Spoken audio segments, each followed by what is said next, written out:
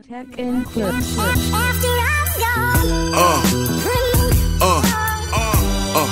Yeah. Hello guys, welcome back to the channel. If you're new here, my name is Philip. This is Philiminizzyvlogs. Yes, so today we are here with a new artist on the channel. His name is Joe Walsh. Yes, apparently, based off of a few facts that I was given, based off of a few info that I was given, this man is Ringo Starr's brother-in-law.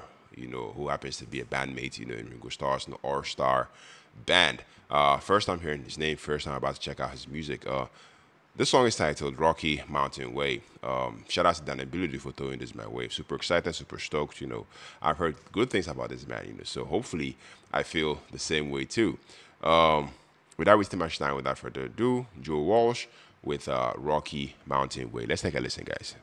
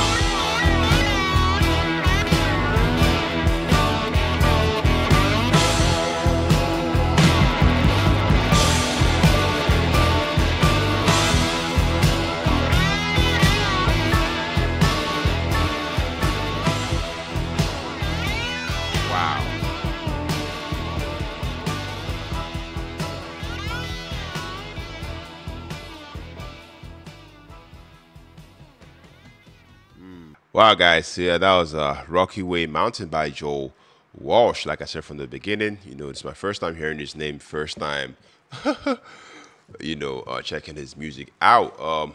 Now let's get into the review. First off, let's just talk about this man's vocals, man. I mean, they're unmistakably distinctive. Yeah, the vocals, it was the vocals, definitely rough around the edges, but incredibly charismatic, if you ask me.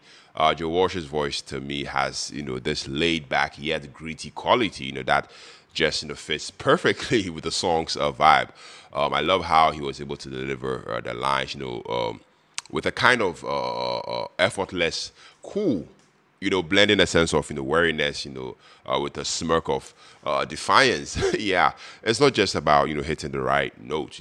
To me, it's about conveying a mood and a message. And I feel like a Joe Walsh does that with so much swagger. That feels so authentic. Yeah, the vocals was definitely distinctive, I have to say. Now we get into the instrumentation of the song. Rocky Way Mountain to me is just a master class in classic rock instrumentation.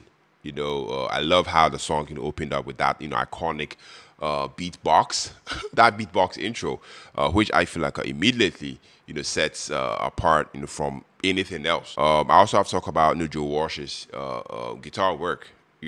Like I said, with the info I was given, this man is a great guitarist. I have to say that his guitar work on the song was phenomenal. I love the fact that he used the talk box effect, based on a few facts that I just pulled up, because I was confused, what that effect was. Apparently, this is the talk box effect. I love how he used it to create a sound that's both futuristic and retro all at the same time. If you ask me, this song definitely way ahead of its time. I'm not too sure when it was released, but it sounds so fresh even in 2024. Yeah, I love how the riff is immediately recognizable, and it definitely drives the song, with that relentless energy. I loved it. So yeah, backing up, that guitar is that steady, groove, driven rhythm section. I loved it. The drums, and the bass work, definitely give this song that solid foundation. Allowing Joe Walsh's guitar and vocals, to be up there. I also love the interplay between those different instruments. That also kept the song dynamic and engaging. Yeah. Plus, there's also that subtle but powerful organ layer. I feel like that also added depth to the overall sound, making the song feel even richer. Guys, I'm not too sure what the song is all about lyrically. Maybe you guys can help me down in the comment section. But for the vocals and for the instrumentation, it really got me hooked, and I look forward to checking out more from this man Joe Walsh. Yeah, let me know your thoughts, let me know your perspective down in the comment section. Let me know if this man has other songs worth checking out on the channel. Definitely come through and do it. And if you enjoyed this one, make sure to like this video, make sure to comment, share all the good stuff. If you stuck with me to the end of the video, you're loved, you're very much appreciated. Here, my name is Philip, and on to the next video creation. Take care, stay safe, peace out.